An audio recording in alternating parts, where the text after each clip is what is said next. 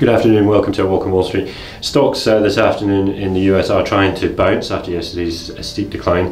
The Nasdaq was down 4% for its weakest since December 2020 in Tuesday's trade. The S&P down 2.8% as well. We're getting a bit of a bounce here. You can just see trying to hold this trend at the moment on the Dow and on the US Tech 100. That's the Nasdaq 100. You can just see on the daily candle here we are just trying to bounce on that Fibonacci level.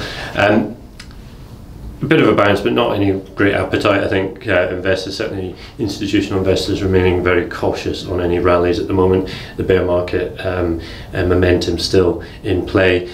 Elsewhere, we've had a bunch of corporate earnings coming out. Boeing missed expectations. It's also pausing its 777X production. Delivery is not expected until 2025, so shares in Boeing were off. That will affect the Dow. We've also had updates from Visa, a very strong quarter. They've seen no impact from Russia. Now that was 4% of their business, yet they've seen no impact despite sanctions. So Visa very strong, and the shares are up 8% in early trade.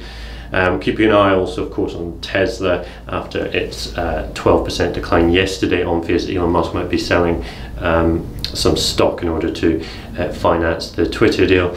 Elsewhere, we've had euro-dollar making a new 5-year low. You can see there on a 105 handle.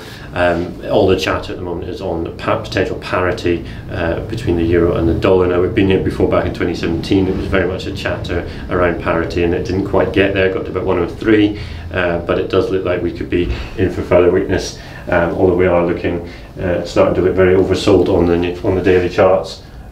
Cable in a similar position, again making a fresh 90-month low today, and it is suffering as well. Just dollar strength, just doing steamrolling everyone out of the way.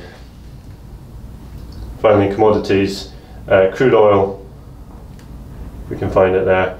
It had been higher. It was up at 102, just back under $100 now. All these sort of growth fears still very much capping demand for oil, and fears about what's happening in China, new mass testing being rolled out in new provinces, new cities, and fears are that the whole country could be heading towards lockdown, and the growth rates are stalling there in the world's largest crude importer.